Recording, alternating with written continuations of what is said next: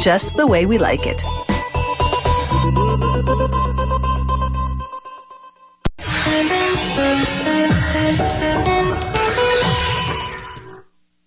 The ping of the aluminum bat echoes across baseball diamonds, rivaling the crack of the wooden bat.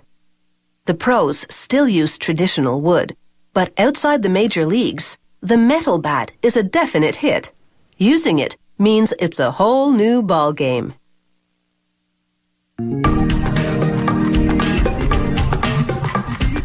Lightweight and durable, the metal bat has some definite points in its favor. They start with aircraft-grade aluminum rods.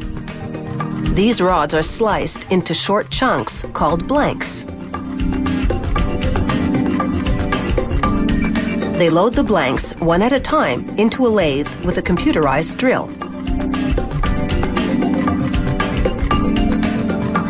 The drill tunnels through the center of the blank as it spins.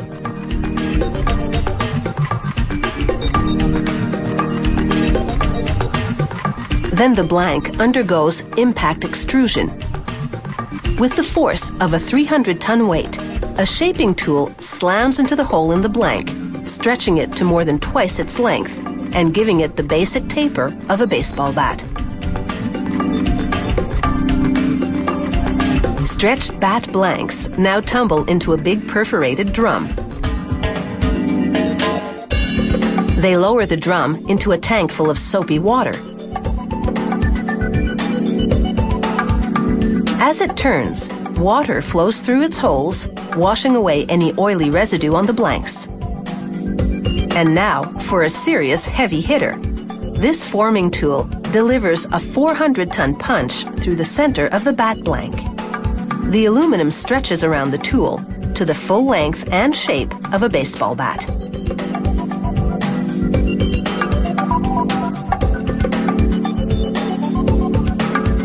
A technician measures the bat to confirm that it's completely straight.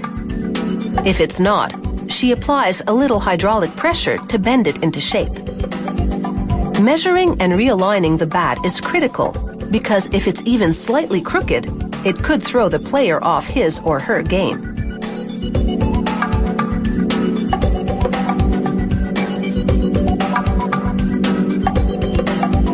Then the bat goes into another computerized lathe.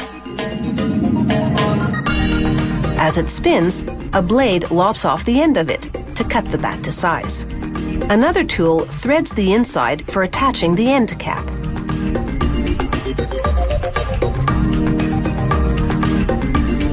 They lock the bat in a holding device and, using a circular saw, trim the handle end.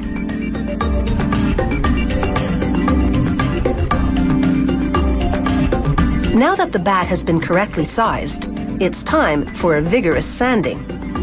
This gets rid of any small defects and roughs up the surface so paint will stick to it.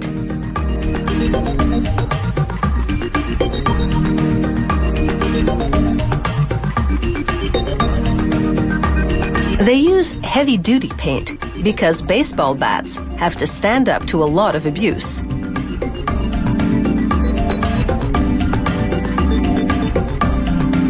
They load the bat into a silkscreen machine and apply the trademark information.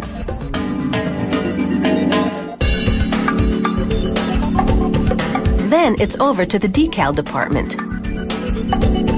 They dip the decals in a solution that activates the glue and then stick them onto the taper of the bat.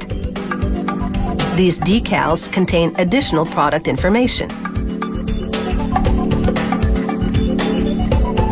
Then it's back under the paint gun for a clear coating of polyurethane.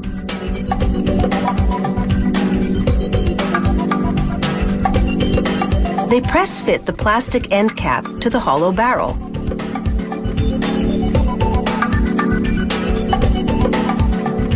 They slide an aluminum knob onto the handle end and place the assembly in an automated welding machine that fuses them together.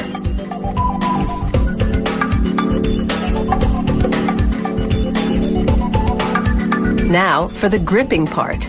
They wrap synthetic leather to provide a non-slip surface around the handle. They finish the edge with a little vinyl tape. From a solid little chunk of aluminum to a hollow metal baseball bat, it's been quite a journey.